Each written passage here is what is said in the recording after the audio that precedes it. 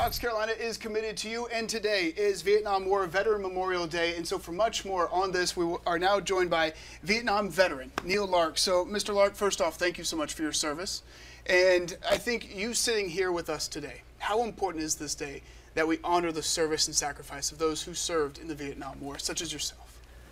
Well, Justin, thank you for helping draw attention to this day that for many years had no attention.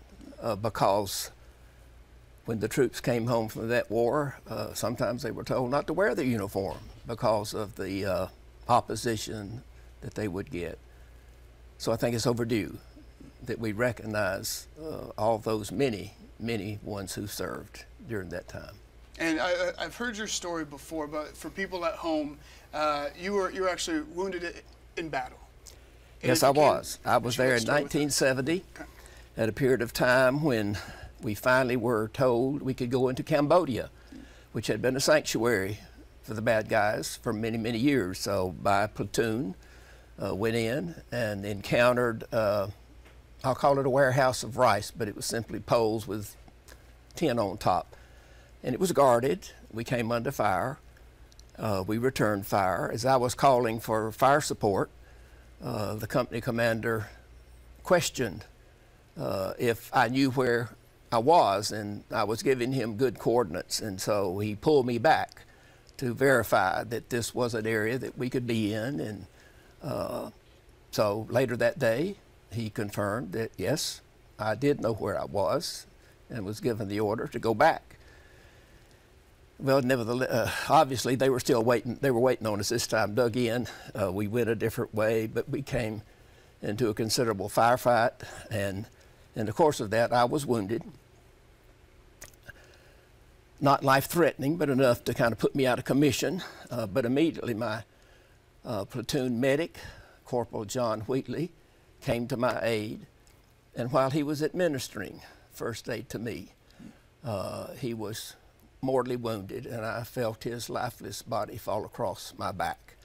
That day's memorable for me, May the 26th, 1970.